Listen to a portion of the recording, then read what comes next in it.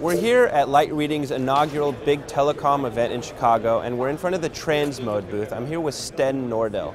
So Sten, can you tell me a little bit about what Transmode is focusing on? We focus a lot around the packet optical technologies because we see a lot of customers in the metro area are requiring aggregation of Ethernet services. The other area of focus is around the mobile backhaul, but also an interesting area showing up, which is fronthaul. And that's the technology of connecting base stations and radio heads with WDM technology. So those are two areas of focus, and those are, of course, new applications. The POTS has been here for a while, but it's showing more and more interest from the customers. The mobile fronthaul stuff is very new and is showing a lot of interest on the mobile industry as such. And what's Transmode's strategy going forward? So the strategy for the company is to work in the metro space, specifically in the metro and the metro aggregation. But as we see, as the fiber is moving out into the mobile space, even into the businesses and into the cloud area, we follow that fiber with our technology, and that is a strategy of the company.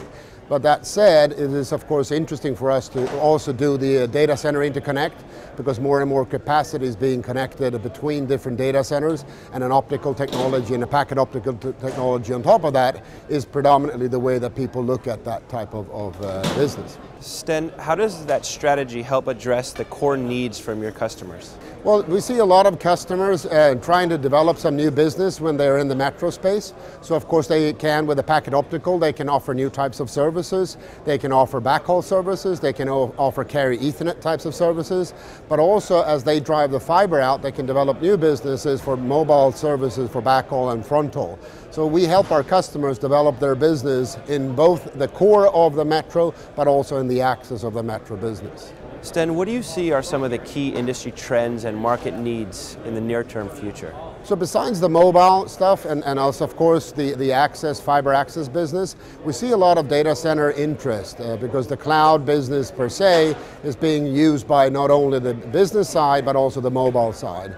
So these types of connectivities between data centers is also a business for the metro, and we find that very interesting, and our customers are asking us questions on how we can help them do all of this data center high-speed interconnect up into the 100 gig and above types of services for connection of big data centers.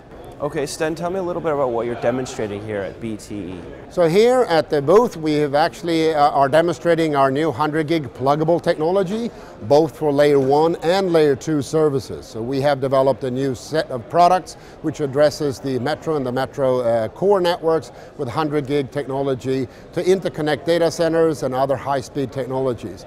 But the big thing here is that we're not only doing it on layer 1, point-to-point type, but we're also doing it for the packet optical side with the same type of pluggable CFP technology that we have on both sides of that coin and that type of solution.